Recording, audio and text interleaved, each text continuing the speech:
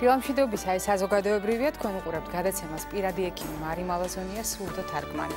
ჩვენ ახალ კვირას ვიწყებთ, მაგრამ ეს არ არის უბრალოდ კვირის დასაწყისი, ეს არის ერთგვარი გაგრძელება იმ თემისა, რომლითაც საზოგადოებრივი მაუწყებელი გუშინ თქვენ მოგესალმათ 6-დან 8 საათამდე. ჩვენ ვიჩვენებთ ჯანსაღ ცხოვრების წესს. საზოგადოებრივი არის ის, რაც გვაერთიანებს, ხოლო ჯანსაღი ცხოვრების წესი არის არა მარტო ის, რაც ამ გადაცემაში გვაერთიანებს, არამედ ის, რაც საზოგადოებრივი მაუწყებლის გარშემო გვაერთიანებს.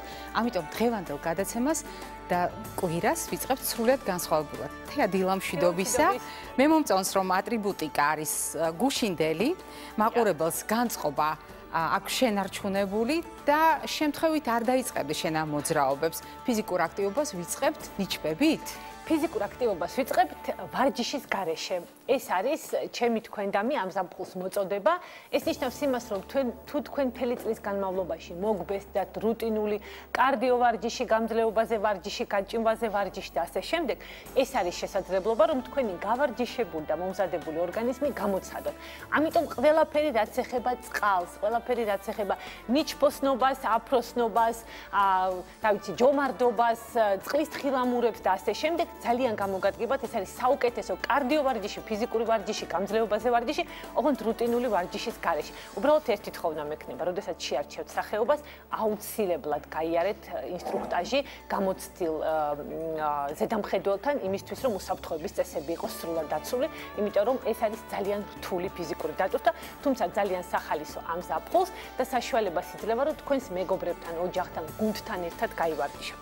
გავარჯიშდება ამ დროს და რამდენად სწორია ახლა იმიტირებული სიტუაცია, იმიტომ რომ ჩვენ არც წყალი გვაქვს, არც ვჯომარდოთ, მხოლოდ იმიტაციას ვაკეთებთ. დიახ, იმიტაციაც არ არის ცუდი ვარჯიში, იმიტომ რომ არსებობს ძალიან გავრცელებული მთელ მსოფლიოში ნიჩბოსნობის ტრენაჟორები, როდესაც თქვენ აკეთებთ ამ მოძრაობას ყოველგვარი წყლის გარეშე.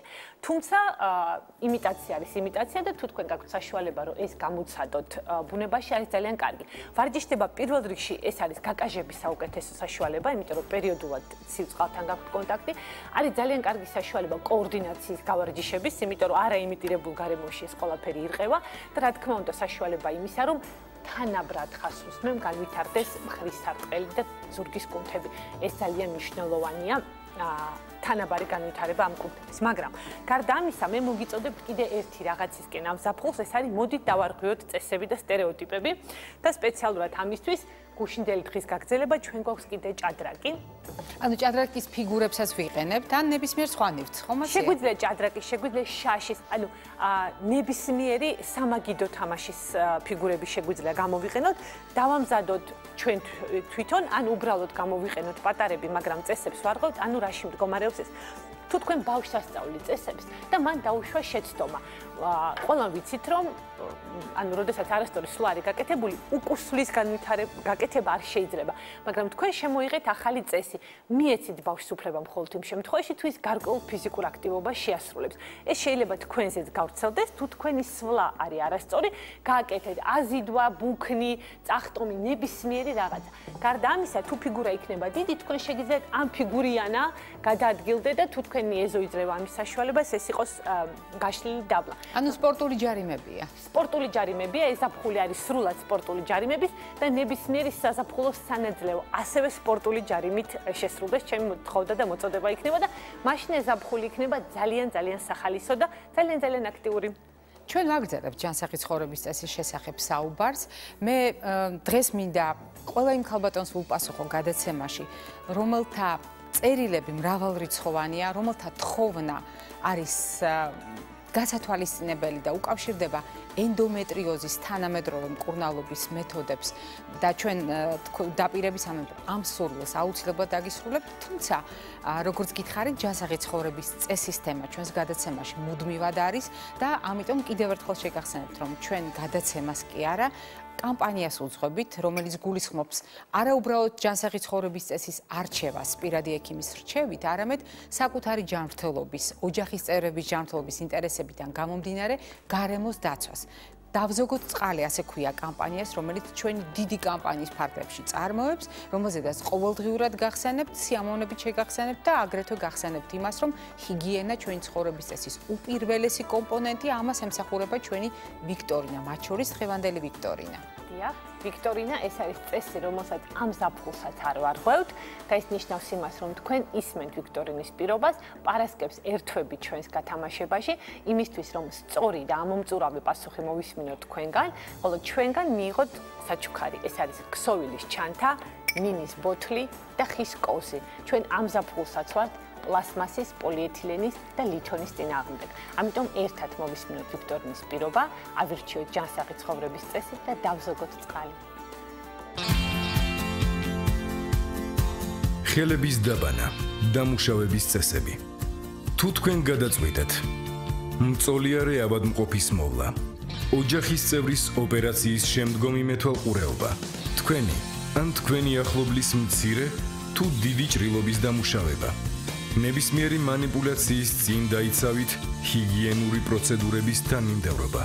სწორად შეარჩიეთ ხელების პოზიცია ონკანთან ისე, რომ ორივე ხელის მტევანი იდაყვის დონის ქვემოთ აღმოჩნდეს. წყლის ნაკადი ხელებზე ზემოდან ქვემოთ უნდა ჩაედინებოდეს. ანუ ნაკლებად დაბინძურებული წინა მხრებიდან მეტად დაბინძურებული მტევნებისაკენ. დასველებულ ხელებზე წაისვით საპონი. განსაკუთრებული მითითება. ყოველდღიური მოხმარებისთვის არ გამოიყენოთ ანტიბაქტერიული საშუალებები. მათი გამოყენება მიზანშეწონილია მხოლოდ სტერილური манипуляციის დროს. ყველა სხვა შემთხვევაში უმჯობესია ნეიტრალური საპნების მოხმარება. თავდაპირველად გაისაპნეთ მტევნის შიგნითა ზედაპირი. ასევე დაიმუშავეთ ჯერ ერთი მტევნის ზურგი, შემდეგ მეორე. ერთმანეთის დახმარებით გაისაპნეთ საჩვენებელი, შუა, არა და ნეკითითები. გულმოდგინედ დაიმუშავეთ ცერები. წრიული მოძრაობით საპონი გადაანაწილეთ ხელის გულებზე. ამის შემდეგ საპონი ჩამოირეცხეთ გამდინარე წყლის ჭაუქვეშ. გაიმშრალეთ ქაღალდის ხელსახოცით. ონკანი არ დაკეტოთ დაბანილი ხელებით. ამისათვის გამოიყენეთ კიდევ ერთი ხელსახოცი. კარგად გამშრალ მტევნებზე წაისვით ალკოჰოლშემცველი გელი ან 70%-იანი სპირტხსნარი. ხელებს ნუ შეიმშრალეთ. დაელოდეთ თავისთავად გაშრობას. გახსოვდეთ, ჭუჭყიანი ხელები ინფექციური ანუ გადამდები დაავადებების გავრცელების უმოკლესი გზაა. ხელების ჰიგიენა ზოგიერთი ინფექციის ანუ ჭუჭყიანი ხელების დაავადებების თავიდან აცილების საუკეთესო საშუალებაა. ხელების დაბანის ზემოთ ჩამოთვლილი წესები უნივერსალურია. სიცოცხლის გახანგრძლივება და არაგადემდებ დაავადებათა თავიდან აცილება შესაძლებელია სწორი კვებით, რეგულარული ფიზიკური აქტივობით, თამბაქოზე უარის თქმით. აირჩიე ჯანსაღი ცხოვრების წესი პირადი ექიმის რჩევით. ჩვენ ვაგრძელებთ საუბარს, მე იმედი მაქვს, მაყურებელი გაითვალისწინებს ამ წესებს არა მხოლოდ კონკრეტული манипуляციის დროს, მაგალითად, როდესაც ოჯახში ყავს ავადმყოფი და ჭრილობის დამუშავება შეეხმარება, არამედ ზოგადად ყოველდღიურ პრაქტიკაშიც, რადგან ჰიგიენა ეს არის ცხოვრების წესის ის ფაქტორი, რომელიც ყველა სხვა ფაქტორთან ერთად განსაზღვრავს ჩვენს და ზოგადად ჯანმრთელობას საზოგადოებისა. როდესაც ჩვენ საუბრობდით ენდომეტრიოზზე, მე დაგვირდით, რომ ყველა კითხვას გავცემდით პასუხს და ამაში დღეს ჩვენ დაგვეხმარება დღევანდელი ჩვენი გადაცემის სტუმარი, მეან-გინეკოლოგი, მედიცინის დოქტორი, ბრიტანეთის სამეფო კოლეჯის და ბრიტანეთის სამედიცინო პედაგოგიკის აკადემიის წევრი, ბატონი აპოლონ მესხი. დილამშვიდობისა, ბატონო აპოლონ. გამარჯობა, თქვენი. სასიამოვნოა თქვენი სტუმრობა და უნდა ვთქვა, რომ სასიამოვნოა თქვენი დაბრუნება საქართველოში, იმიტომ რომ წლების მანძილზე ჩვენ გეგმავდით თქვენს ჩართვას გადაცემაში, რუბრიკაში ექიმები, ქართველი ექიმები უცხოეთში. თუმცა თქვენ უკვე საქართველოში ხართ, ეს იმას ნიშნავს, რომ ჩვენ შეგვიძლია ჩვენი რეალობის გათვალისწინებით და საერთაშორისო ცოდნის გათვალისწინებით, რომელიც მედიცინას დღეს გააჩნია, ამ დაავადებაზე ვისაუბროთ სრულად განსხვავებულ ჭრილში. მოდით გავახსენოთ მაყურებელს რა არის ენდომეტრიოზი და რატომ არის ასეთი მაღალი ინტერესი ამ საკითხის მიმართ, იმიტომ რომ სხვადასხვა ასაკის ქალბატონები გვწერენ, ეს ინტერესი არ ნელდება წლების მანძილზე და ყოველთვის აქვთ სურვილი გაიგონ რა არის ახალი ამ დაავადების მართვაში. გამარჯობათ ქალბატონო, დიდი მადლობა მოწვევისთვის, მივესალმებით თქვენს მაყურებელს. რაც შეეხება ენდომეტრიოზს, ენდომეტრიოზი იმისთვის რომ გავიგოთ რა არის ენდომეტრიოზი, ორი აუცილებელი კომპონენტია. ორი კომპონენტის შესახებ აუცილებელი არის გქონდეს ინფორმაცია. ერთი არის ის, რომ საშვილოსნო არის ღრუ ორგანო, რომელიც შიგნიდან არის ამოფენილი ლორწოვანი გარსით. და მეორე ის, რომ ქალის ორგანიზმში ხდება ჰორმონების ციკლიური გამომუშავება, რომლებიც მოქმედებენ საშვილოსნო ლორწოვანზე, იწვევენ მის პროლიფერაციას, ანუ ზრდას, ინტენსიურ ზრდას და შემდეგ ჩამოფცქნას. ეს მეორდება რეგულარულად დაახლოებით 12 წლის ასაკიდან 52 წლის ასაკამდე, მაშინ როდესაც ქალს აქვს მენსტრუალური ციკლი. ენდომეტრიოზი არის აი ამ ლორწოვანი გარსის ზრდა საშვილოსნოს ღრუს გარეთ, ნებისმიერ სხვა ლოკაციაში. ეს შეიძლება მოხდეს თვითონ საშვილოსნოში, საშვილოსნოს კუნთში, მის ყელზე, საკვერცხეებში, მილებში, მენჯის ღრუში, მუცლის ღრუში და მის გარეთაც. ამ დაავადებას ახასიათებს ის, რომ ეს ხშირად წარმოსდგება ტკივილებით, სხვადასხვა ტიპის ტკივილებით, დაკავშირებული არის უშვილობასთან და დაკავშირებული არის სისხლდენებთან. ანუ რეალურად თქვენ ახლა მიგვანიშნეთ იმაზე, რომ არის უჯრედების განვითარების სრულიად განსხვავებული მდგომარეობა, როდესაც ჩვენ ამ უჯრედებს პოულობთ იქ, სადაც არ უნდა იყოს. მაგალითად, თვითონ საშვილოსნოში თქვენ ბრძანეთ, რომ კუნთის ნაწილში არ უნდა იყოს, მაგრამ გვხდება საშვილოსნოს გარეთ და შეიძლება ამგვარი უჯრედები აღმოვაჩინოთ სხვა ორგანოებში, სხვა ქსოვილებში, როგორც მენჯის ღრუში, ასევე მის გარეთაც. ანუ შეიძლება მაგალითად ასეთი უჯრედები თირკმელში ვიპოვოთ? დიახ, შეიძლება ვიპოვნოთ თირკმელში. ეხლა არსებობს ენდომეტრიოზის პირობითად ვამბობ, ეხლა რასაკვირველია. დიახ. მაგრამ ძალიან საინტერესო პოზიცია იყო, რომელიც თქვენ ახლა გამოთქვით, იმიტომ რომ ენდომეტრიოზი არსებობს ხშირი ფორმები, ეს არის ძირითადად მენჯის ღრუში, ეგ საშვილოსნოზე, საკვერცხეზე, მილებზე, სორნაწლავზე, შარდის ბურთზე და ასე შემდეგ. ანუ მეზობელ ორგანოებში. მეზობელ ორგანოებში, დიახ. არის შედარებით უფრო მოშორებით, მაგრამ მუცლის ღრუში, ნაწლავებში, ღვიძლზე, მუცლის კედელზე, გადატანილი ოპერაციის ჭრილობებში, ნაწიბურებში. და არის კიდევ ძალიან იშვიათი ფორმები, რომელიც უფრო შორს ხდება. მაგალითად ფილტვებში, მაგალითად ტვინში. ენდომეტრიოზი აღწერილი არის კაცებშიც. დიახ. ისე რომ არსებობს ყველანაირი ფორმა და მათ შორის რასაკვირველია თირკმელშიც. თეა გვაქვს შეკითხვა, ერთი შეკითხვა წაგვიკითხეთ თუ შეიძლება. ენდომეტრიოზის გამო გაკეთებული მაქვს ოპერაცია, ანუ მოიწვა ესე მითხრეს ექსტრაუტერინული კერები. რაღაცა პერიოდი ყველაფერი კარგად იყო, მაგრამ ეხლა ისევ დამეწყო ყავისფერი გამონადენი ციკლებს შორის და ეს შეიძლება მიუთითებდეს იმაზე, რომ ენდომეტრიოზის რეციდივი მაქვს. მაყურებელს უნდა განუმარტოთ ის ტერმინი, რომელიც ახლა თქვენ უცხოთ მოგეჩვენათ, გულისხმობს სწორედ იმას, რაზედაც ბატონი აპოლონი საუბრობდა, ანუ საშვილოსნოს გარეთ არსებულ კერებზე, რომელთა მოწვის შემდეგ, ანუ მოწვარას გულისხმობს, ესეც უნდა ავუხსნათ მაყურებელს და რატომ შეიძლება ეს პროგრესირებადი იყოს ეს დაავადება. ან ეს სიმპტომები მიუთითებს თუ არა პროგრესზე. კი ბატონო. მაშინ რომ გავმარტოთ უპირველეს ყოვლისა მოწვა არის სხვადასხვა ენერგიის გამოყენებით, ან ლაზერის, ან ელექტროენერგიის, ან კიდევ სხვა საშუალებებით კერების დაშლა. ესე ქსოვილის აორთქლება რეალურად.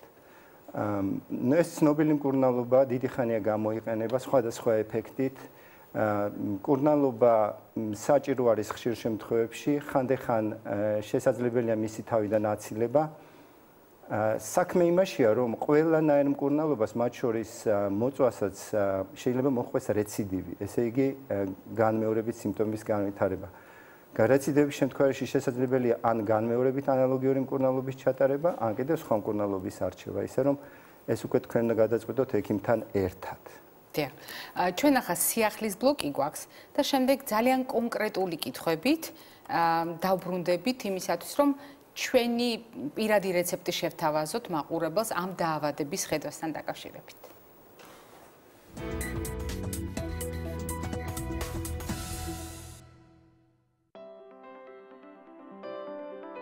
სან-ფრანცისკოს გარემოს დაცვის ორგანიზაციის ახალი კვლევის თანახმად, მსოფლიოში ფართოდ გავრცელებული ქიმიური ნივთიერებები, ინსექტიციდები გავლენას ახდენს ფუტკრების სიცოცხლის უნარიანობაზე. კვლევა დიდი ბრიტანეთის, გერმანიისა და უნგრეთის სასოფლო-სამეურნეო მიწებზე ჩატარდა. ფუტკრებზე დაკვირვება როგორც ინსექტიციდებით შეწამლულ ფართობებზე, ასევე ქიმიური ნივთიერებებისგან თავისუფალ ზონებზე 1 წლის განმავლობაში მიმდინარეობდა. ფუტკრებს ქიმიური ნივთიერებების გავრცელების არეალში რეპროდუქციული ფუნქცია საგრძნობლად დაუქვეითდათ. დიდი ბრიტანეთის ეკოლოგიისა და ჰიდროლოგიის ცენტრის პროფესორისა და კვლევის ერთ-ერთი ავტორის რიჩარდ პაუელის განმარტებით, ინსექტიციდები ნეგატიურ გავლენას ახდენს ფუტკრების სასიცოცხლო ციკლზე. ინსექტიციდების მსგავსი მოქმედება გამოიკვეთა ნეონიკოტინოიდების შემთხვევაშიც. იორკის უნივერსიტეტის კვლევის მიხედვით, პესტიციდების ეს ჯგუფი ასევე გავლენას ახდენს ფუტკრების სიცოცხლის უნარიანობაზე. აღმოჩნდა, რომ ამ ნივთიერებით შეწამლული მცენარეები განსაკუთრებით იზიდავთ ფუტკრებს. სასექსის უნივერსიტეტის პროფესორის დევიდ გოლსონის მოსაზრებით, შეწამლის მეთოდი, რომელიც მსოფლიოში დღეს ფართოდ აპრობირებულია, ზიანს აყენებს გარემოს და იმ ეკოსისტემას, სადაც ჩვენ ცხოვრობთ. სწორედ ამიტომ აუცილებელია ალტერნატიული მეთოდების მოძიება.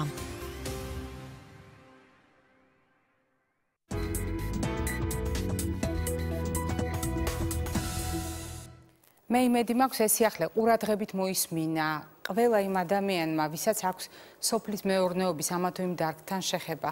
იმიტომ რომ ფუტკრების პოპულაციის მდგომარეობა არ არის მხოლოდ ამ დარგის პრობლემა, ეს არის ზოგად საკაცობრიო პრობლემა, იმიტომ რომ მასზე ბევრად არის დამოკიდებული ადამიანის ჯანმრთელობაც თქვენ წარმოიდგინეთ. ამიტომ დღეს ჯანმრთელობის მსოფლიო ორგანიზაცია გთხოვს ყურადღება მივაქციოთ ამგვარ საკითხებს.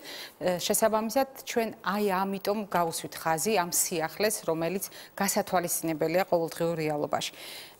ჩვენ ვაგრძელებთ ენდომეტრიოზთან დაკავშირებულ კითხვებზე პასუხს და ვიდრე სიმპტომებზე დეტალურად ვისაუბრებთ, კიდევ ერთხელ თქვენ მინიშნება კი გააკეთეთ იგივე თქვათ მტკივნეულობა, იგივე სისხლდენა და შვილოსნობასთან დაკავშირებული საკითხები, მაგრამ ამ თემასთან ვიდრე მივალთ, მაყურებელთა კითხვები უკავშირდება ასაკს. ანუ ქალის ასაკი. ჩვენ ამ შემთხვევაში ქალებზე ვაკონკრეტებთ, მიუხედავად იმისა, რომ თქვენ ბრძანეთ ენდომეტრიოზი, შეიძლება მამაკაცსაც ჰქონდეს. ქალის ასაკი არის თუ არა მნიშვნელოვანი კომპონენტი, როდესაც საუბრობთ ამ დაავადებაზე? იცით, თავისთავად არის, რასაკვირველია, უპირველეს ყოვლისა, განმარტებიდან გამომდინარეობს ის, რომ ქალი უნდა იყოს რეპროდუქციული ასაკის, იმისთვის, რომ მას ჰქონდეს ენდომეტრიოზი. გარდა ამისა, სიმპტომები ასაკის მიხედვით საკმაოდ ცვალებადობს. ასევე სხვადასხვა ასაკის ჯგუფებში ცნობილია, რომ სხვადასხვანაირად უძლებენ იმ სიმპტომებს, განსაკუთრებით გევილის სინდრომს ქალები. ასევე არსებობს ქალთა ეხა უფრო მზარდი ჯგუფი, პოსტმენოპაუზალური ჯგუფი, რომელშიც ენდომეტრიოზს უკვე აბსოლუტურად სხვა თვისებები აქვს და სრულიად სხვანაირად შეიძლება გამოვლინდეს. ისე რომ ასაკს აქვს მნიშვნელობა. ანატომიური თავისებურება, ეს კითხვა ეკუთვნის ქალბატონთა იმ ჯგუფს, რომელსაც შემთხვევით ან მიზანმიმართული დიაგნოსტიკის პროცესში დაუდგინდა ანატომიური თავისებურება, მაგალითად საშვილოსნოსი. შეიძლება თუ არა იყოს ეს რისკი იმისათვის, რომ მოგვიანებით მას ენდომეტრიოზი განუვითარდეს. დიახ, საშვილოსნოს ანომალიები ცნობილია როგორც რისკ ფაქტორები ენდომეტრიოზის განვითარებისათვის. ასევე ცნობილი ისეთი დაავადებები, როგორიც არის მაგალითად საშვილოს ყელის სტენოზი, რომელიც შეიძლება განვითარდეს შევიწროება. დიახ, სტენოზი, ანუ ყელის დავიწროება, რომელიც შეიძლება განვითარდეს ქირურგიული ჩარევების შემდეგ, ამის გამო შემცირდეს საშუალება, რომ საშვილოსნოს სრული დრენირება მოხდეს ლორწოვანისგან გარეთ, დიახ, დაცლა მოხდეს. მე თარგმნიბად. კი ბატონო. და შესაბამისად ეს ნაწილი ენდომეტრიუმისა გადადის მუცლის ღრუში. ისე რომ ანატომიას რასაკვირველია აქვს მნიშვნელობა. შეიძლება იყოს გენეტიკური წინასწარ-განწყობა, შეიძლება მაგალითად ერთსა და იმავე ოჯახში რამდენიმე თაობის ქალბატონებში აღმოვაჩინოთ ენდომეტრიოზი.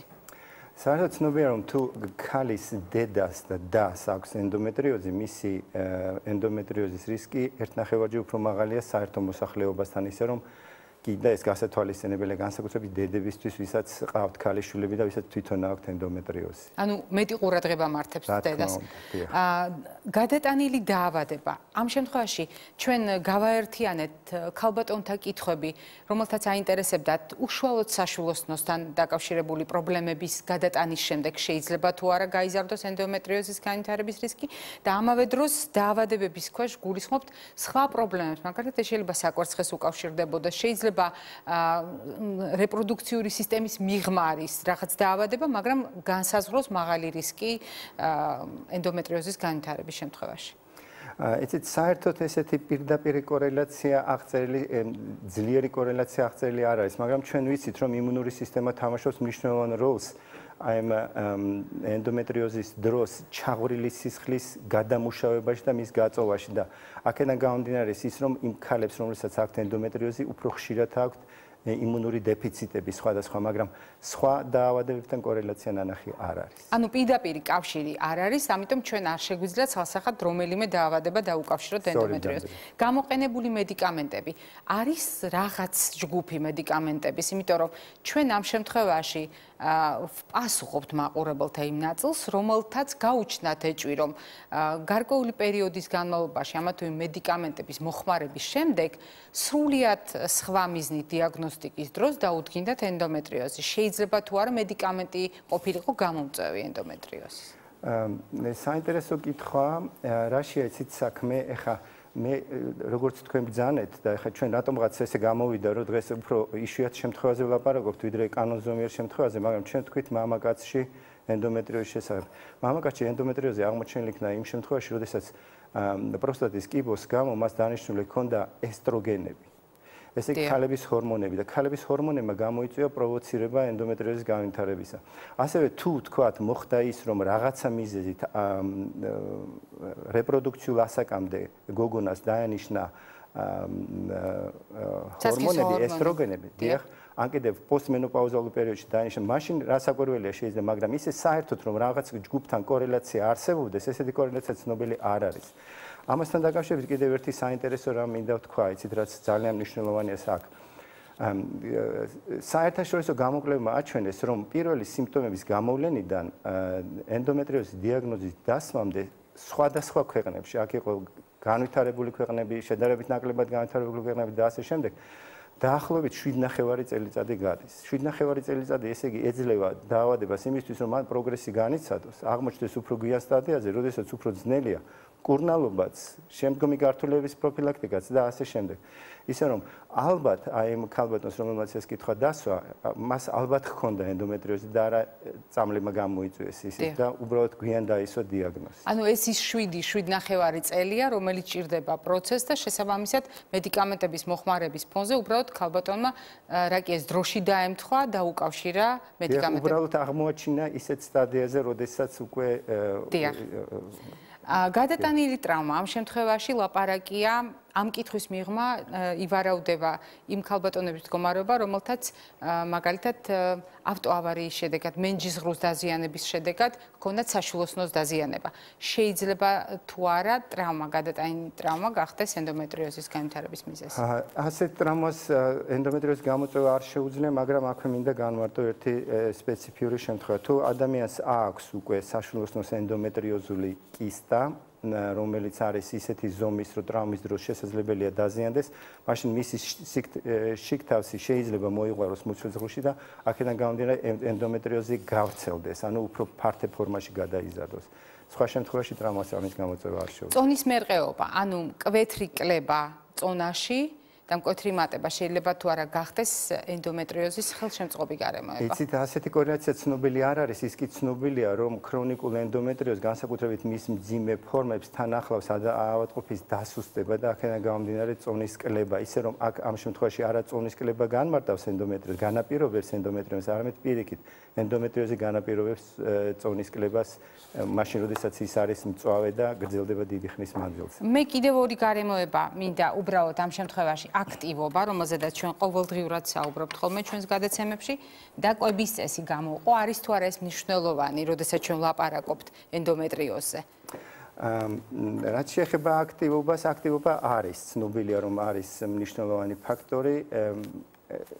ქრონიკულ სტადიებში, უკვე მოგვიანებით სტადიებში ენდომეტრიოზს ახასიათებს გავრცელება მენჯის კუნთებზეც და მაშინ უკვე კუნთების თითქმის პერმანენტული ტონუსი ვითარდება და ეს იწვევს პერმანენტულ ტკივილს. ვარჯიში, ისეთი ვარჯიშები, როგორც ამაგალ ციარული, ცურვა, პილატე, აერობიკა და ასე შემდეგ, ამ კუნთების ვარჯიშის საშუალებას იძლევიან და აქედან გამომდინარე აუმჯობესებენ ტკივილს. რაც შეეხება კვების წესებს, მე ერთი რამ ვიცი, რომ სოი არის ის საკვები, რომელიც ესტროგენის მაგვარ ნივთიერებებს შეიცავენ და აქედან გამომდინარე მას შეიძლება რაღაც გავლენა ქონდეს, თუმცა ძალიან დიდი რაოდენობით და მიიღოს ადამიანმა, რომ მან ენდომეტრიოზის პროვოცირება გამოიწვიოს, მაგრამ მთავარი ის არის, რომ მე უფრო თქვენი აზრის მოსმენა მაინტერესებს ქარბატონო მარი, როგორც ნუტრიციოლოგის, ვიდრე ჩემი აზრის კი ბატონო, ჩემთვის პატივია ბატონო აპოლონ. მოდით მაყურებელს ვუპასუხოთ, ის გვერდება პირდაპირ ეთერში დილამშვიდობისა გისმენთ. გაითიშა სანამ მაყურებელს დიახთია. ანუ შეკითხვა არის ესეთი, ენდომეტრიოზი გაივლის თუ არა მენოპაუზასთან ერთად, რომ არ ვუმკურნალო და რამდენად საშიშია არანამკურნალები ენდომეტრიოზი? კარგი კითხვაა. ანუ დრო თავისთავად აგვარებს თუ არა ამ პრობლემას, იმიტომ რომ თუ ჩვენ განვიხილავთ ენდომეტრიოზს როგორც რეპროდუქციული, ანუ გამრავლების უნარის მქონე ქალბატონის პრობლემას, მენოპაუზა ავტომატურად გადაჭრის თუ არა ამ პრობლემას? ძალიან კარგი კითხვა, იმიტომ რომ ყველა ქრონიკულ დაავადებაში, მათ შორის ენდომეტრიოზშიც დრო მნიშვნელოვან როლს თამაშობს და სხვათა შორის დროის მოგება შეუძლია რადიკალურად შეცვალოს დაავადების მიმდინარეობა. რაც შეეხება შესაძლებელია თუ არა მენოპაუზის შემდეგ მისი ენდომეტრიოზის გაგრძელება, აქ იცით გასათვალისწინებელი არის ესეთი რამ, რომ ენდომეტრიოზს ახასიათებს კომპლექსური ტკივილის სინდრომი. ეს არის ერთი ვარიანტი ამ სინდრომისა არის ის, რომ ის არის ციკლიური, ძირითადად თან ხდება მენსტრუაციებს, მის დროს ხდება ტკივილის ჩამოყალიბება, იმიტომ რომ იქ ანთებითი პროცესები ვითარდება და ასე შემდეგ, რომელიც ციკლის მეორე ნაწილში უკვე ჩაცხრება. და შემდეგი მენსტრუაციის დროს თავიდან იწყება.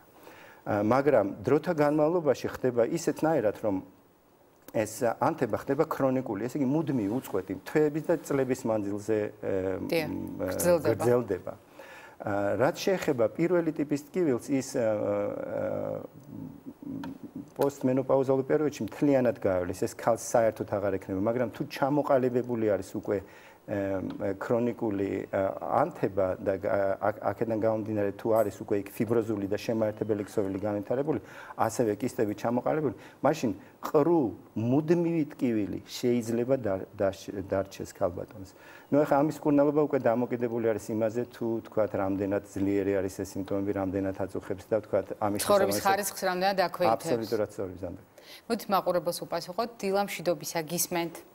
დილამშვიდობისა, ქალბატონო მარი. გამარჯობა. დასვით თქვენ შეგიძლიათ ესეთ გადაცემას. გმადლობთ. მაინტერესებს ეს ციკლის ცვალებადობა. დიახ. რამდენად დაკავშირებულია ენდომეტრიოზთან. თქვენ რა ცვალებადობა გაქვთ ხედულობა შეიძლება დაგვიზუსტოთ? ცვალებადობა გამოწვეულია, თქვათ ციკლი არის გადაბმული 3 თვე და შემდეგ წყვეტა არის, შემდეგ კიდე წყვეტა და ეს ჩავარდნები რო არის. კი ბატონო. დაკავშირებით თუ არის რაიმე. დიდი მადლობა შეკითხვისთვის. ანუ დაკავშირებული თუ არის აი ენდომეტრიოზთან. დიახ, გმადლობთ შეკითხვისთვის. როდესაც რეგულარობა იკარგება, აი რეგულარული ხასიათი დაიკარგა და ეგრეთ წოდებული ჩავარდნები შეიძლება თუ არა იყოს სიმპტომი ენდომეტრიოზის. არა, ეს ენდომეტრიოზის სიმპტომი არ არის, თუმცა ხშირი მენსტრუაციები ცნობილი არის, რომ ერთ-ერთი მაპროვოცირებელი ფაქტორია ენდომეტრიოზის განვითარებისა, ისე რომ თქვენ შემთხვევაში აქედან გამომდინარე არ შეიძლება იყოს ენდომეტრიოზი ან ენდომეტრიოზი ამის გამო გაუარესდეს, ეს არ შეიძლება რომ მოხდეს. დეტალურად ჩვენ სიმპტომებს კიდევ დაუბრუნდებით და ჩვენ რა კი მეტნაკლებად უპასუხეთ აი ამ კითხვებს, რომელიც მაყურებელს ქონა შემზადებული.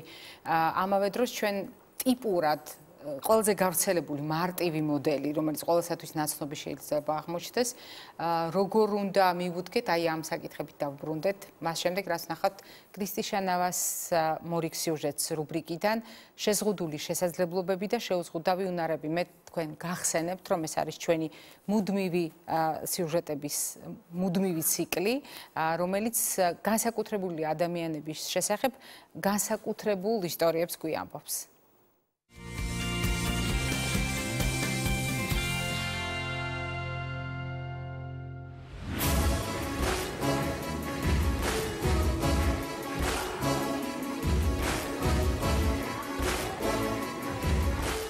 მე ვარ ლევან ცოკიაშვილი, ვარ 21 წლის, ვარ დაკავებული ძიუდოთი. 11 წელია უკვე რაც ვჭიდაობ. 2006 წელს წავიქეცი, გახილი თვალით დავეცი ქვაზე და ქვის შედეგად მქონდა დაზიანებული ნერვი. ერთი თვალიდან საერთოდ ვერ ვხედავ, მეორე თვალზე კიდე ნერვები მაქვს მკვდარი.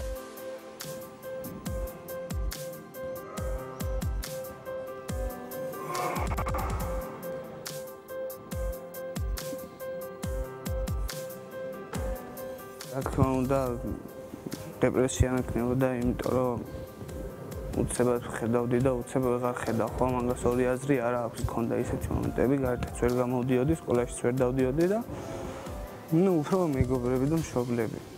მეხმარებოდნენ იმაში, რომ არაფერი არ არის, ივარჯიშე.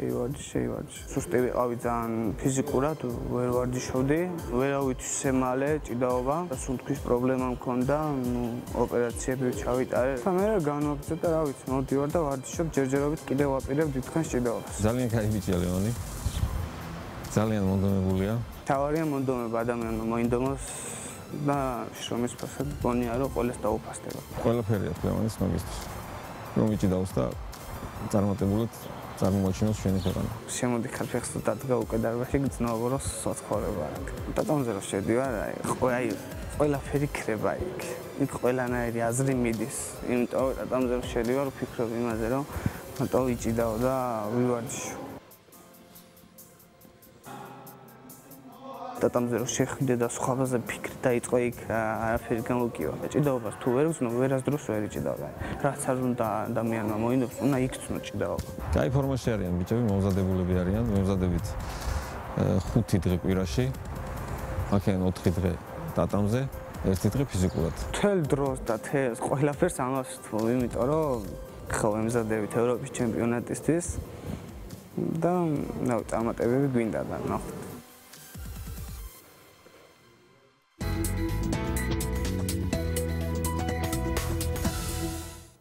მე ყოველთვის, როდესაც ამ სიუჟეტებს ნახულობთ ხოლმე, მიჩნდება სურვილი შეგახსენოთ, როდესაც ორი ხელი, ორი ფეხი, ორი თვალი, ყველაფერი ადგილზე გვაქვს.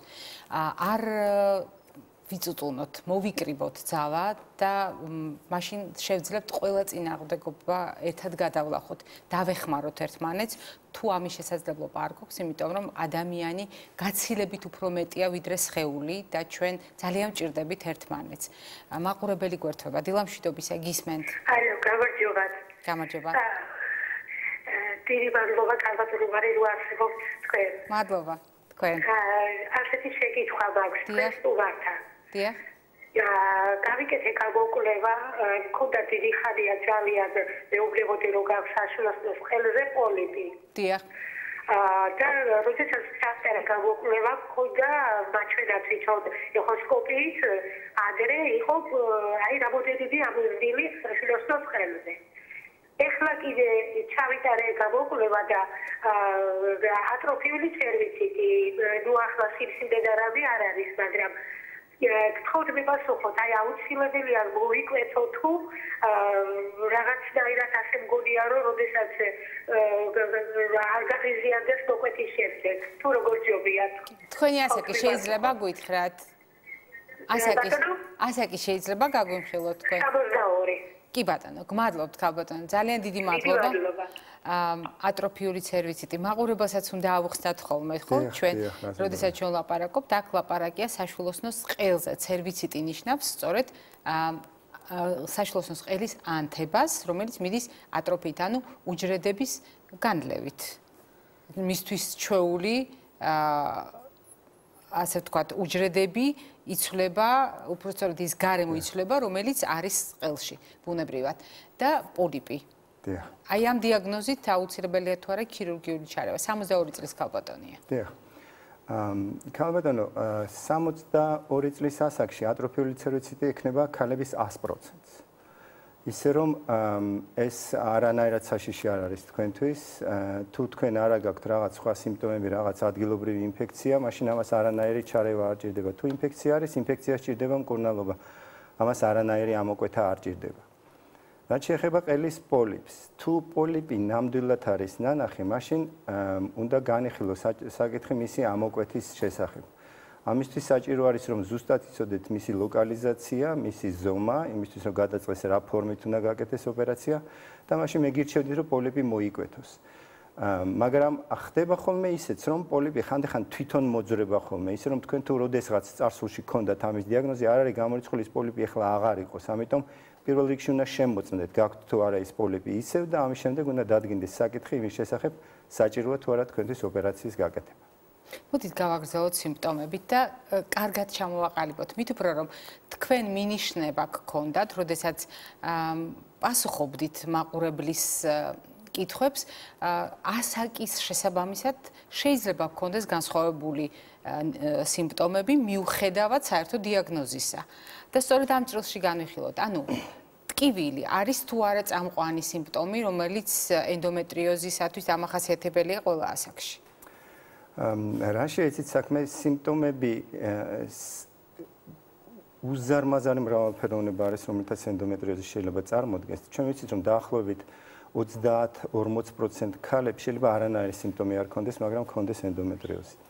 დაახლოებით 50%-ს აქვს საშუალო სიმძიმის სიმპტომები და 10-20%-ს აქვს მძიმე ნიშნები ენდომეტრიოზის. აქედან გამომდინარე არის ის თუ როდის ისმება დიაგნოზი, რა სირთულეების ჩარევა არის საჭირო და ასე შემდეგ. ტკივილების სიმპტომების სამი ძირითადი ჯგუფი არსებობს, რომელიც ენდომეტრიოზს განსაზღვრავს და განაპირობებს. ეს არის პირველი ტკივილი სხვადასხვა ფორმით, მეორე არის სისხლდენი და მესამე არის უნაყოფოება. თუმცა არის კიდევ დამატებითი ჯგუფი, რომელიც მოგვიანებით ჩაერთვება, ეს არის ორგანიზმის ხანგრძლივად ბრძოლის გამო, მისი გამოფიტვა, დასუსტება და აქედან გამომდინარე მეორადი ცვლილებები, როგორიც არის მაგალითად დეპრესიული მდგომარეობა ქალის, ისე რომ ეს კომპლექსური მდგომარეობა, როდესაც ორგანიზმი რაღაც დაავადებას ებრძვის სიცოცხლის დაახლოებით 30-35-40 წლის მანძილზე, რასაკვირველია ის სუსტება და შესაბამისად გამოსვლა ამ მდგომარეობიდან უფრო ძნელდება. დღეს ჩვენ ვიცით ერთი მიზეზი, რასაც მივყავართ ენდომეტრიოზთან. ერთი მიზეზი, ანუ თუ დღეს ჩვენ არ ვიცით კონკრეტული მიზეზი, რომლის გამოც ჩამოყალიბდება ენდომეტრიოზი. იცით კონკრეტული ზუსტად ამ დაავადების ეტიოლოგია, ანუ მიზეზები და მისი პათოგენეზი ზუსტად ჩვენ არ ვიცით, მაგრამ ჩვენ გვაქვს რამოდენიმე თეორია, რომელიც საკმაოდ კარგად ხსნიან შემთხვევების დიდ რაოდენობას. და ესენი არის ერთი ის, რომ მენსტრუაცია ხდება პირიქით საშვილოსნოდან მუცლის ღრუში. ესე იგი, ლორწოვანი ჩაიღრება მუცლის ღრუში, იქ ხდება მისი იმპლანტაცია, ჩანერგვა და შემდეგ განვითარება.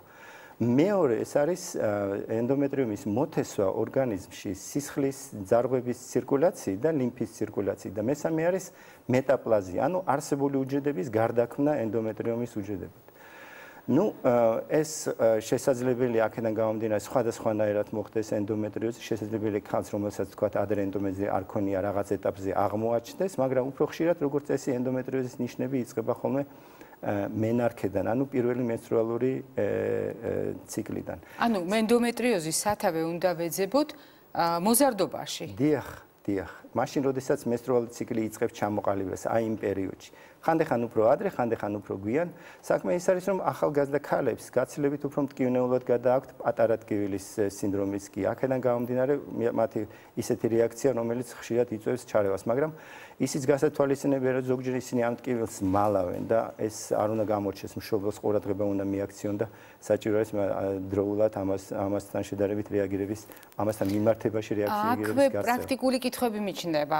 მშობელმა რა ქნას ბავშვს, რომელსაც ისედაც აქვს სირთულეები, გარდატეხის ასაკს თან ახლავს არა მარტო ფიზიკური, არამედ მენტალური, ემოციური ცვლილებები მოგეხსენებათ, ის ჰორმონული ძვრები, რომელიც მიმდინარეობს მის ორგანიზმში, ამ შემთხვევაში პატარა ქალზეა ლაპარაკი, თავისთავად რთულად გადასატანია, მით უფრო თუ ის მტკივნეულია. ასეთ დროს ტკივილ გამაყუჩებლის სისტემატურად მოხმარება, მაგალითად თვეში ერთხელ, რამდენად სწორი მიდგომაა და რამდენად გადაჭრის პრობლემას.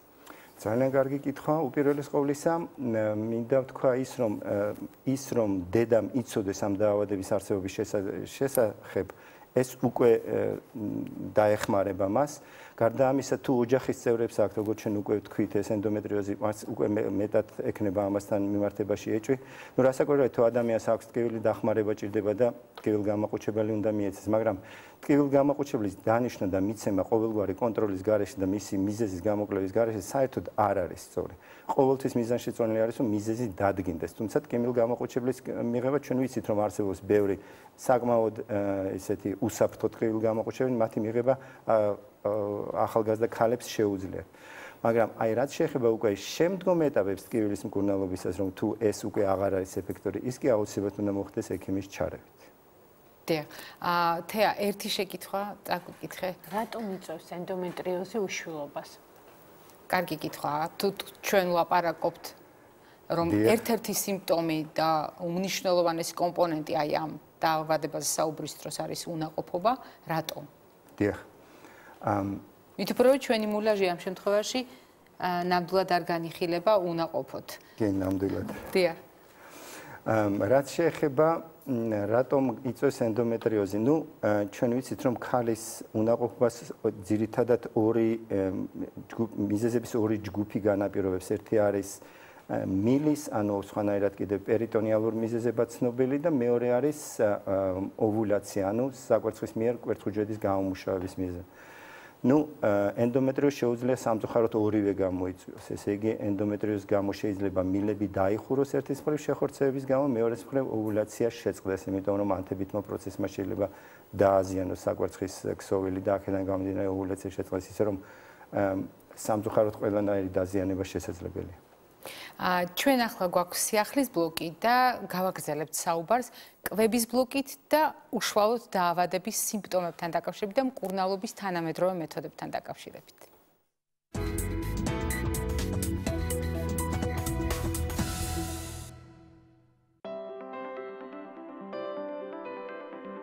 შესაწამლის საშუალებები, რომლებიც სასოფლო-სამეურნეო საქმიანობაში გამოიყენება, შესაძლოა საფრთხის შემცველი იყოს. კალიფორნიის გარემოს დაცვის ორგანიზაციამ მოხსენება გამოაქვეყნა. საუბარია ჰერბიციდებზე, ერთწლიანი და მრავალწლიანი სარეველა ბალახის შესაწამლ საშუალებაზე, რომელიც გლიფოსატს შეიცავს. გარემოს დაცვის ორგანიზაციის განმარტებით, გლიფოსატი შესაძლოა კიბოს გამომწვევი ნივთიერების, კარცინოგენის მაპროვოცირებელი გახდეს. ჯერ კიდევ 2015 წლის მარტში კიბოს კვლევის საერთაშორისო სააგენტომ, რომელიც ჯანმრთელობის მსოფლიო ორგანიზაციის ეგიდით მუშაობს, გლიფოსატს კარცინოგენური ნივთიერების სტატუსი მიანიჭა. სასმელი წყლის უსაფრთხოებასა და ტოქსიკურ ნივთიერებებზე კალიფორნიის გარემოს დაცვის ორგანიზაცია 1986 წლიდან ამახვილებს ყურადღებას და ყოველწლიურ ანგარიშში ხაზს უსვამს ქიმიური ნივთიერებების შედეგად ონკოლოგიური დაავადებებისა და ახალშობილთა ანომალიების გაზრდილ მაჩვენებელს. კალიფორნიის შემდეგ თემაზე მოკვლევა ამერიკის გარემოს დაცვის ორგანიზაციამ დაიწყო.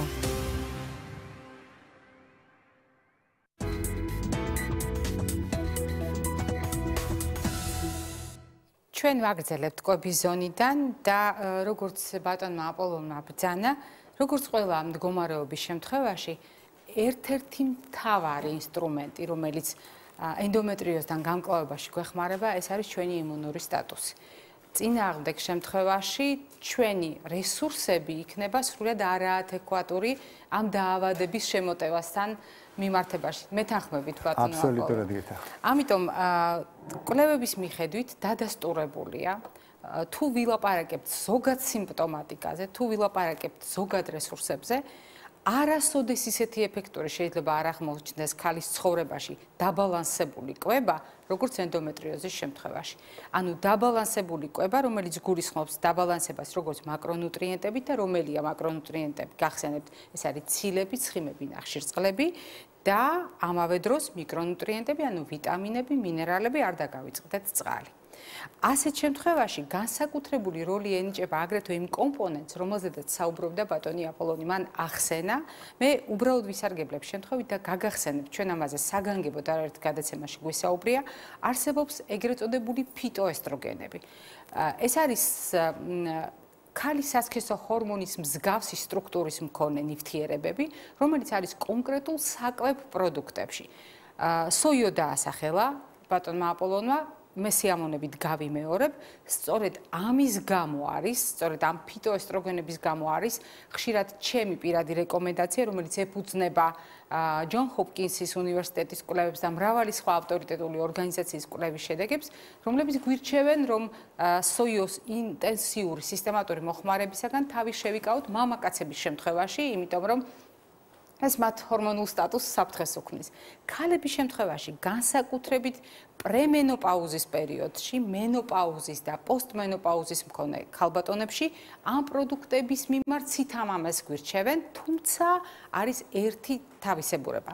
თუ თქვენ იღებთ მედიკამენტების სახით ჰორმონებს, იგივე ესტროგენებს, თუ თქვენ ასეთი ჩანაცვლებითი თერაპია დასაბუთებულად გაქვთ დანიშნული ექიმის მიერ, თქვენ აუცილებლად უნდა ჩააყენოთ ექიმი საქმის კურსში და მასთან შეთანხმებით დატვირთოთ თქვენი რაციონი უკვე ფიტოესტროგენებით, ანუ მცენარეული ფიტოესტროგენებით. ასეთ შემთხვევაში განსათვალისწინებელია მაგალითად ჩვეულებრივი კატაბალახაც კი. თუ თქვენ ასეთ ნაყენებს სისტემატურად იღებთ, მაგალითად ზოგიერთი სიმპტომის მოსახსნელად, ალების ან ძილის დარღვევის თვითნებურად არ დაგავიწყეთ ამ პროდუქტის გამოყენება არ შეიძლება, იმიტომ რომ კატაბალახაშიც არის ფიტოესტროგენები, ისევე როგორც სოიოში. არა იმდენი რაოდენობით, მაგრამ ყოველთვის გმართებთ შეთანხმება, როდესაც ლაპარაკია ფიტოესტროგენებზე. მე ერთ გარემოებაზე მინდა გავამახვილო ყურადღება. თანამედროვე მედიცინა ცდილობს განიხილოს ცხიმის დატვირთვის ან ცხიმის შეზღუდვის მეთოდის გამოყენება ქალებისათვის სხვადასხვა საინტერესო დაავადების შემთხვევაში. ერთ-ერთი გახლავთ სწორედ ენდომეტრიოზი. რა მაქვს მხედველობაში? როდესაც ჩვენ ვლაპარაკობთ ხოლმე ეგრეთ წოდებულ კეტოგენურ დიეტებზე. კეტოგენური დიეტები ეს არის მდგომარეობა, როდესაც 70%-ია ჩვენს რაციონში ცხიმი, 20% არის ცილა და 10% ნახშირწყალი. მე შეგახსენებთ, რომ ასეთი დიეტის განხორციელება შეიძლება მხოლოდ სტაციონარის პირობებში და ენდომეტრიოზის შემთხვევაში ცალსახად დასაბუთებული მისი ეფექტურობა ჯერ არ არის. თუმცა არის შემთხვევები, როდესაც მისი გამოყენება ხდება ისევე როგორც სარძევე ჯირკვლის კიბოს შემთხვევაში. ყველა დანარჩენ შემთხვევაში საყოველთაო რეკომენდაციებში არის მითითება, რომ ცხიმის გამოყენება კვალიფიციურად, რაციონალურად არის ერთ-ერთი წინაპირობა ქალის რეპროდუქციული სისტემის სიმსივნური დაავადებების პროფილაქტიკისთვის და ასევე ენდომეტრიოზის შემსუბუქებისათვის. მაგალითად, ტკივნეული მენსტრუალური ციკლის დროს ან ენდომეტრიოზის გამოწვეული ტკივილების დროს არის ხოლმე მიზანშეწონილი მაგალითად E ვიტამინის შემცველი პროდუქტების გამოყენება, სელენის შემცველი, ანუ ეს არის ძლიერი ანტიოქსიდანტები, რომელიც საერთო სტატუსს აწესრიგებს. და ამის საუკეთესო მაგალითი გახლავთ ნებისმიერი მცენარეული ზეთი.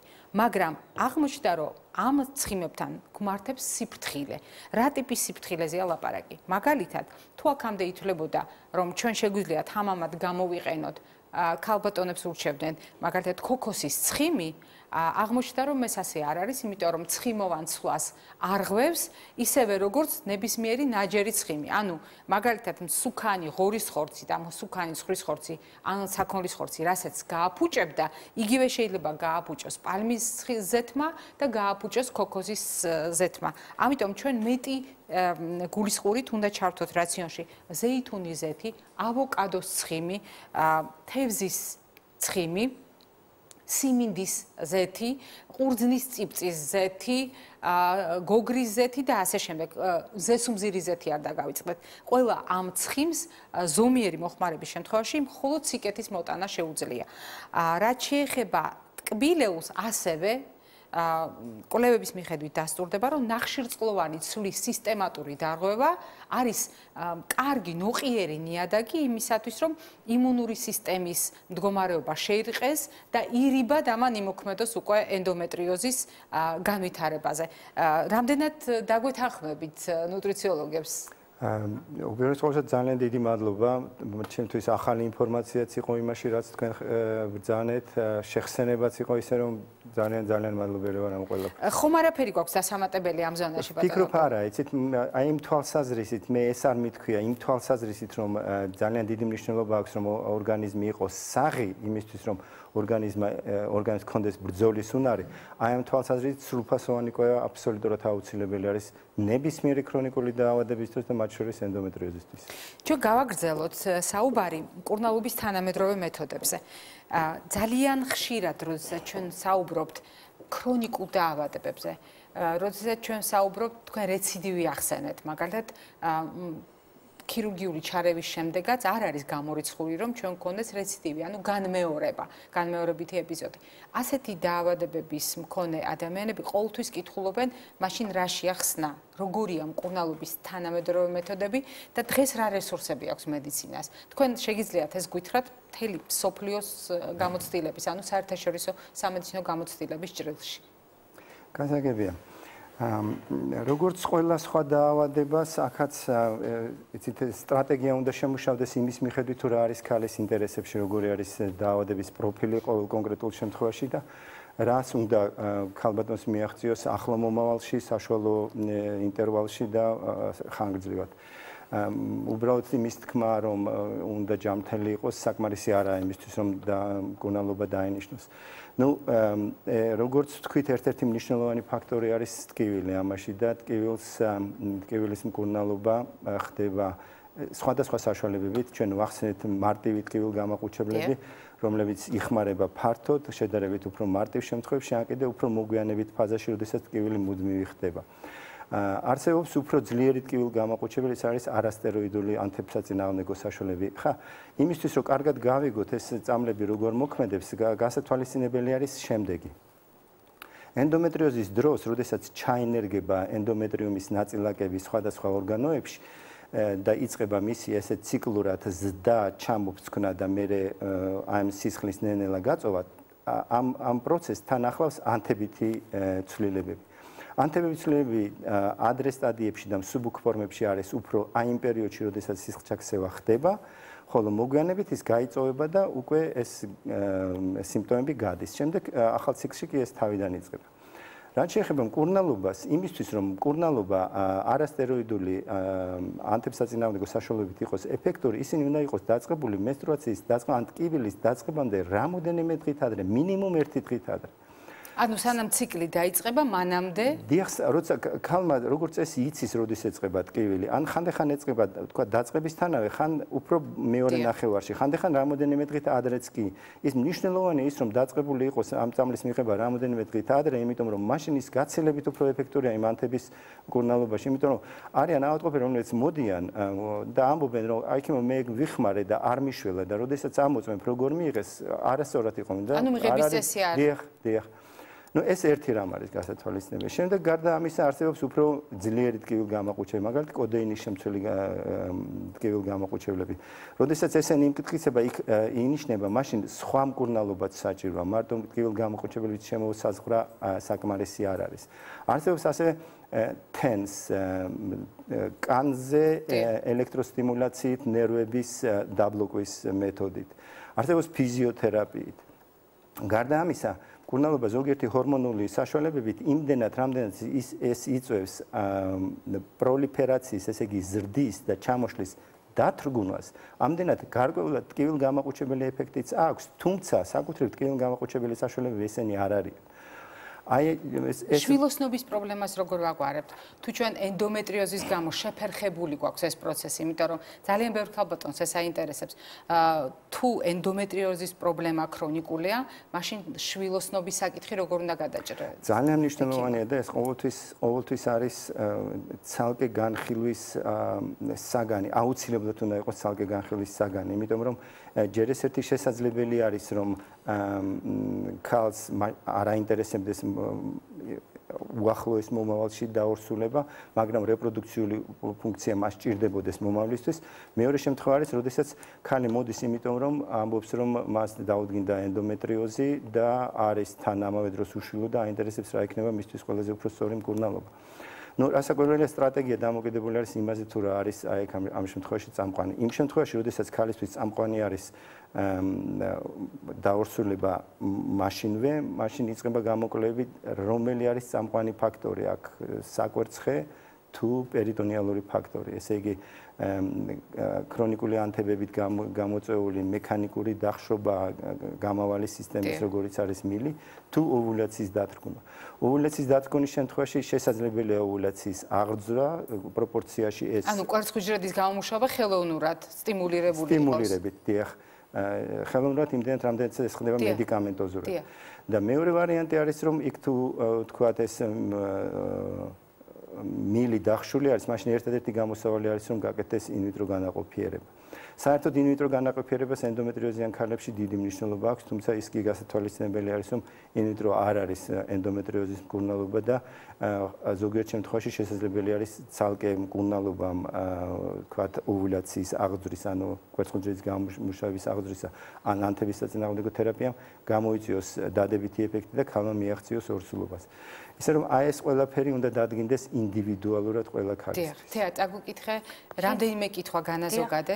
შეიძლება თუ არა ენდომეტრიოზი მიმდინარეობდეს სრულიად უსიმპტომოდ? 30-40% გამოყავთ წეგან თქვენ. დაახლოებით 30-40%-ში ქალებისა მიმდინარეობს სრულიად უსიმპტომოდ და ესეც არის იმის მიზეზი, რატომ არის, რომ წლების განმავლობაში ქალებმა არ იციან იმის შესახებ, რომ მათ აქვთ ენდომეტრიოზი. და ამ დროს სამწუხაროდ ხშირად ენდომეტრიოზი პროგრესირებს და აღმოჩნდება ხოლმე დაგვიანებით სტადიაში, როდესაც უკვე შეხორცებები არის ჩამოყალიბებული, ისე რომ აი ეს არის ამ დაავადების ესეთი როგორ თქვა, ესეთი მუხთალი თვისება. თუმცა აქ კითხვა იბადება, წეგან თქვენ ბრძანეთ, რომ ინვიტრო განაყოფიერება, ანუ საშვილოსნოს გარეთ, ანუ როდესაც როგორც პირობითად ხელოვნურ განაყოფიერებას უწოდებენ ხოლმე ჩვენ საზოგადოებაში, ტერმინს ხმარობენ. კითხვა იბადება, თუ ჩვენ განაყოფიერების პრობლემას ორგანიზმის გარეთ ვაგვარებთ. შემდეგ ენდომეტრიოზის მქონე საშვილოსნოს პირობითად შეუძლია ორსულობის სრულფასოვნად წარმართვა და მშობიარობა პრობლემების და გართულებების გარეშე. დიახ, შეუძლია და სხვათა შორის მნიშვნელოვანია ისიც, რომ ჩვენ თქვით, რომ ენდომეტრიოზის განკურნება სამწუხაროდ არ ხდება, ჩვენ ამას ჯერჯერობით ვერ მივახციეთ, მაგრამ მკურნალობის საშუალებებში, როგორიც იყო იქ ტკივილგამაყუჩებლები, ჰორმონალური საშუალებები, ქირურგია, ერთ-ერთი არის ორსულობა. თუ ქალი დაორსულდა, ორსულობა მიიყვანა ბოლომდე და სასურველია კიდევ გააგრძელოს ეს ლაქტაციით, ხდება ენდომეტრიოზის კერების ისეთი ხანგრძლივი დათრგუნა, რომ როგორც წესი, მე ქალებს აქვთ ხოლმე ძალიან ხანგრძლივი რემისია, ისე რომ ორსულობა შესაძლებელია და ორსულობა სასურველიც არის. მე დარწმუნებული ვარ, ბევრი კითხვა აქვს დიაგნოსტიკასთან დაკავშირებით, ხო, თეა? ანუ დიაგნოზი, გარდა თუ სიმპტომები არ გვაქვს, ანუ ზოგადად როგორ ისმება, გასაგებია თუ სიმპტომები გვაქვს, მაშინ ამ სიმპტომებით ვიეჭვებთ, მაგრამ დიაგნოსტიკის ოქროს სტანდარტი რა არის ენდომეტრიოზის შემთხვევაში? დიაგნოსტიკის ოქროს სტანდარტი არის ლაპარასკოპია. ეხლა ლაპარასკოპია არის საშვილოსნო უკაცრავად მუცლის ღრუს დათვალიერება სპეციალური ენდოსკოპით. ეს არის წვრილი კამერა, რომლითაც იხედებიან მუცლის ღრუში, გაანათებენ და ათვალიერებენ მის ზედაპირს. ეს გვაძლევს ენდომეტრიოზის დაახლოებით 95-98% შემთხვევების დიაგნოსტიკას. ანუ ხედავს ამ დროს ქირურგი კერებს? ეხლა რაშია საქმე, იცით? ჩვენი წარმოდგენა ენდომეტრიოზზე ძალიან დაიხვეწა უკანასკენ დაახლოებით 15 წლის განმავლობაში. იყო პერიოდი, როდესაც ჩვენ უყურებდით ესე შოკოლადის მაგვარ ან სისხლის ჩაქცევის მაგვარ წერტილებს პერიტონიუმის ზედაპირზე. ეს არის მუცლის ღრუში და ზედაპირის მფარავი შრე, ფურცელი, დიახ.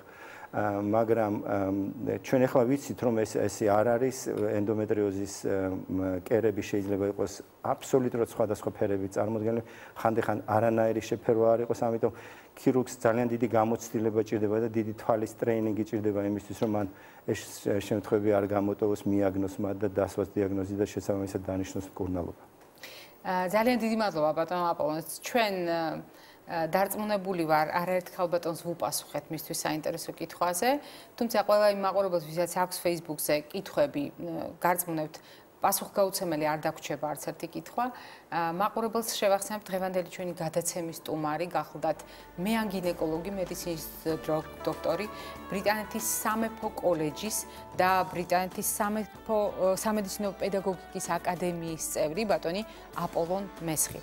ჩვენ ერთმანეთს შევხვდებით ხვალ და ზოგიერთ სისხლძარღვოვან პათოლოგიებზე ვისაუბრებთ, მაგალითად, რა პრობლემები შეიძლება ჰქონდეს ჩვენს არტერიებს სისხლძარღვთა ქირურგთან ერთად. ნახვამდის ღირსეულობას გისურვებთ.